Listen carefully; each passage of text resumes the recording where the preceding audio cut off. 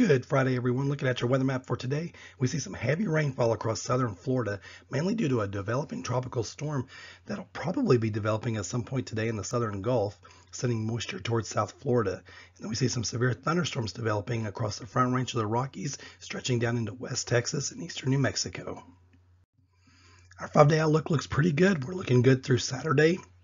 Just a slight chance for a shower storm on Sunday. A little bit better chance on Monday, but then Monday night's looking like a better chance for rain, about a 50% shot.